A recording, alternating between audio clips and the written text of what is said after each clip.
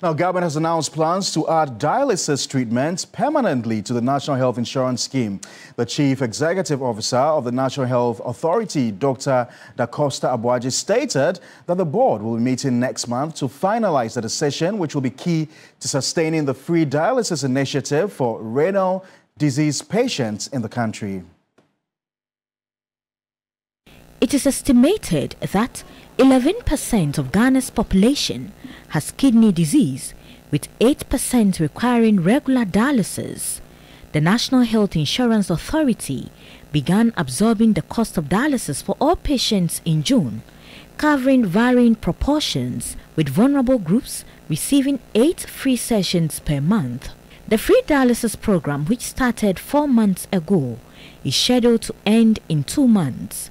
Since the announcement of the initiative, there have been some concerns about its sustainability after the 6-month duration expires. However, the Chief Executive Officer of the National Health Insurance Authority has allayed these concerns, assuring that there are plans to sustain the initiative. The team is actually working on seriously because we've looked at the data and we now know that by the data we can support the dialysis patients to the extent that they are even not able to use the amount of money we've been giving them. There will be positive news, I think, from next month going when the board actually meets to decide on the way forward for permanently adding the dialysis on the NHIS benefit package.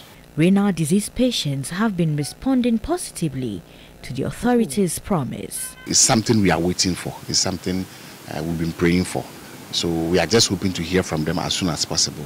We'll leave it to them for them to come out and come and explain to us the way forward and how it will go. But we are just praying that it should be a full coverage. The 6-month free dialysis program for renal disease patients came into effect after weeks of sustained discussions from the general public on issues concerning dialysis in the country.